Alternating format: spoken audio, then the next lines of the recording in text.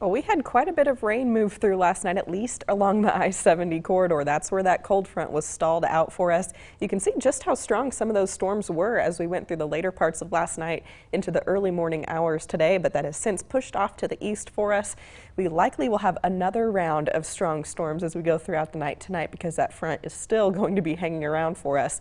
So this yellow area here, this is a slight risk for severe thunderstorms as we go throughout the late evening tonight into the overnight hours. And any storms that do develop could have the potential to have some large hail, maybe some damaging wind gusts as well, and certainly some locally heavy rainfall will be possible too. So here's a look at our future track. We'll start this at 9:30 this morning just to show you that it's going to be quite a cloudy day across northeast Kansas. We might see a few peaks of sunshine here and there throughout the afternoon, but overall I think we'll be dealing with the clouds pretty much all day long today.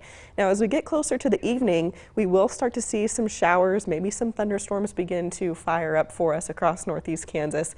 They'll be pretty scattered, maybe some few and far between ones, but if any do develop, like I said before, they could be on the strong to severe side, so we'll be watching these very closely throughout the overnight hours tonight. But it does push off to the east as we get into the early morning hours on Saturday, and then we might see maybe just a slight chance for some lingering showers throughout the daytime on Saturday as well.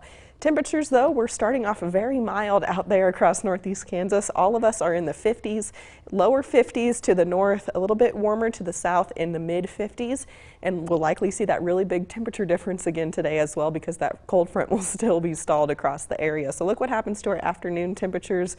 We'll likely see those cooler low to mid 50s to the north, warmer upper 60s, maybe even low 70s to the south. And then the same thing happens as we go throughout the overnight hours even. Look how mild we are early tomorrow morning. We could still be in the upper 60s south of I-70.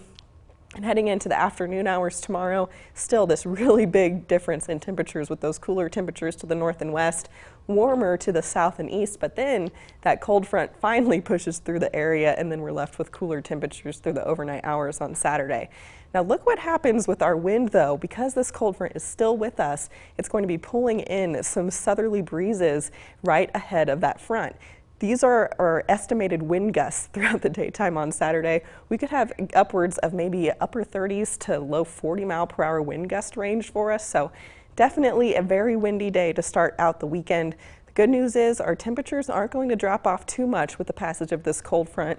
We'll most likely feel it during the nighttime hours on Saturday into Sunday, but look how quickly our temperatures rebound. We're already back into the mid to upper 60s for Sunday, back to near 70 degrees for the first part of next week, but we do have another rain chance to talk about. We're in that time of the year where we have, you know, spring storms starting for everybody, so absolutely we'll be tracking that as we go throughout next week. Awesome. Thank you, Beth.